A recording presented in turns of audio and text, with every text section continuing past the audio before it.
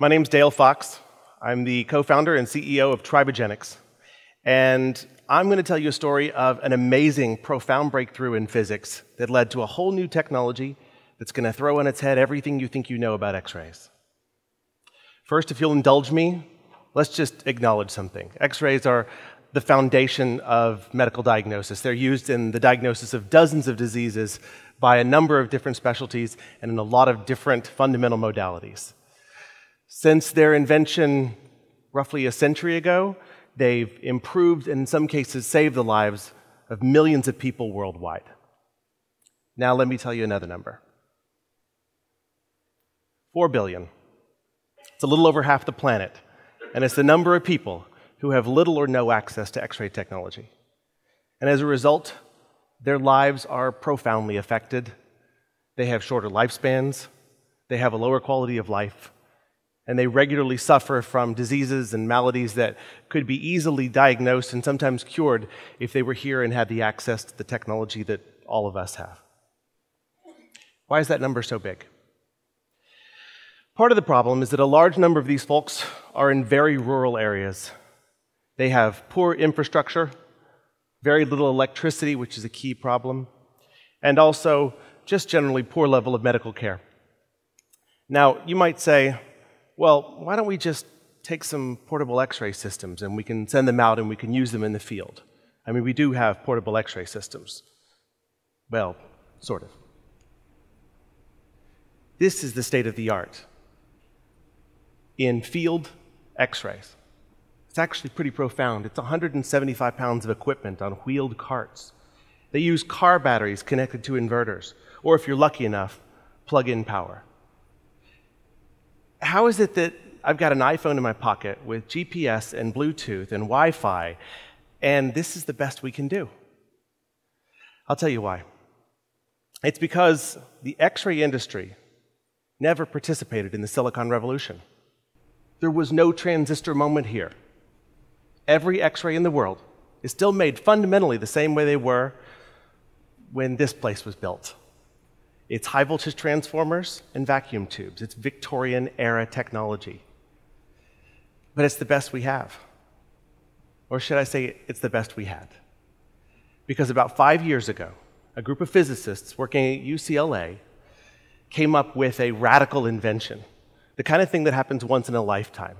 They discovered a fundamentally new process that makes X-rays. And if you'll pardon the pun, the spark of their innovation is a spark that we all know very well. You're out on a cold winter's morning and you're shuffling across your carpet in socks and you reach for a doorknob and you get that really annoying spark.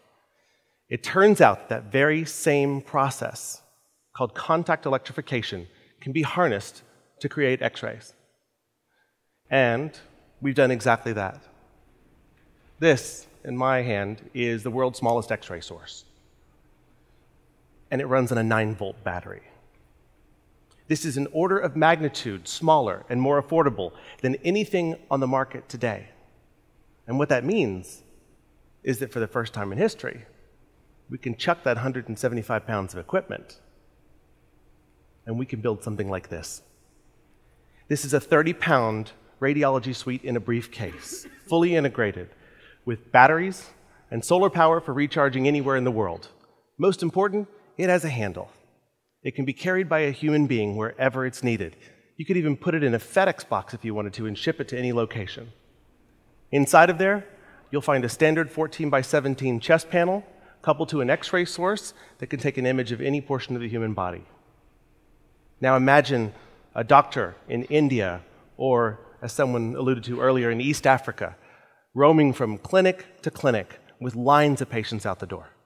They unfold this suitcase, take care of all the patients they can, and then at the end of the day, fold it back up and place it securely in the back of their truck so they can go to the next clinic.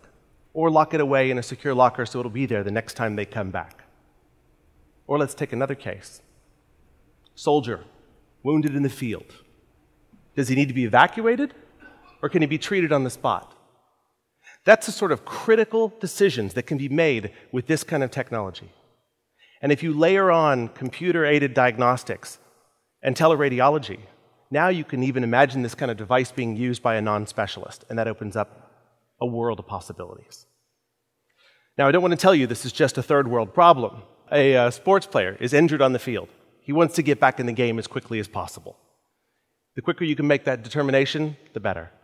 Or perhaps a oil refinery explodes in Texas or Ohio, and there are hundreds or thousands of injured folks, and you need to triage them very quickly in a makeshift tent outside the facility.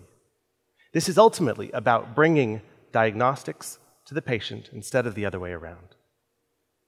Now, if you'll just fast forward a little bit, but not too far, you can start to open up a lot more radical solutions here.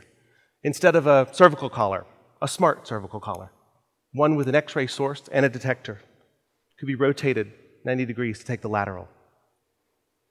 I was told that 10% of all cases that present to an ER with unconsciousness as a result of an auto accident or a fall involve a serious injury to the cervical spine. Why wait till you get to the hospital to know that? Imagine in the field, you attach a cervical collar, it takes an image. That's transmitted onto a tablet and then onto the receiving hospital. You know what the patient needs before the patient even arrives. For those of you who are working in the ER today, you already get EKGs and other information on the road. Wouldn't it be great to have imaging too? This is just the tip of the iceberg. There is a world of technologies that we can build based on what we're doing at Tribogenics. The one thing I will tell you is that this is the transistor moment for the X-ray industry. And in the future, this technology will be democratized, it will be ubiquitous, and it will look unlike anything you have ever seen before. Thank you.